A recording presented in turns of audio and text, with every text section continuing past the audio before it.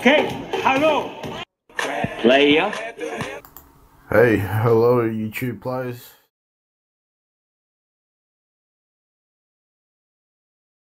The Mesh Vertex Curvature command creates mesh curvature objects for mesh objects. A curvature object displays the curvature of a mesh using different colors for the convex, flat and concave parts. Example of a mesh curvature object. Usage.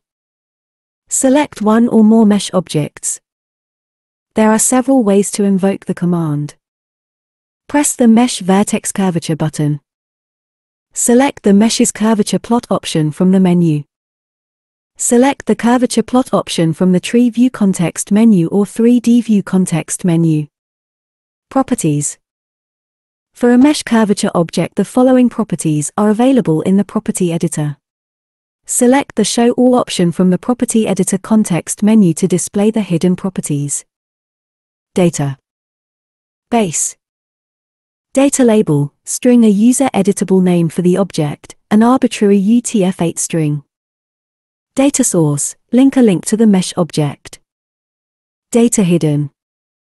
Base. Data curve info, curvature list, a list of curvature information.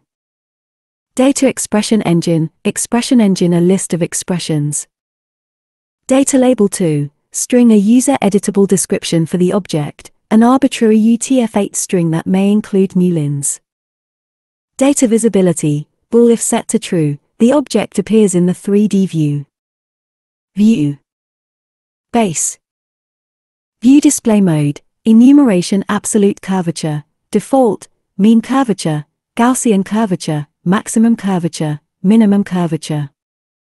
View on top when selected, enumeration disabled, default, enabled, object, element. View selection style, enumeration shape, bound box, default. View show in tree, bool, if set to true, the object appears in the tree view. View visibility, bool, if set to true, the object appears in the 3D view. View hidden. Base. View texture material and app material associated with the object.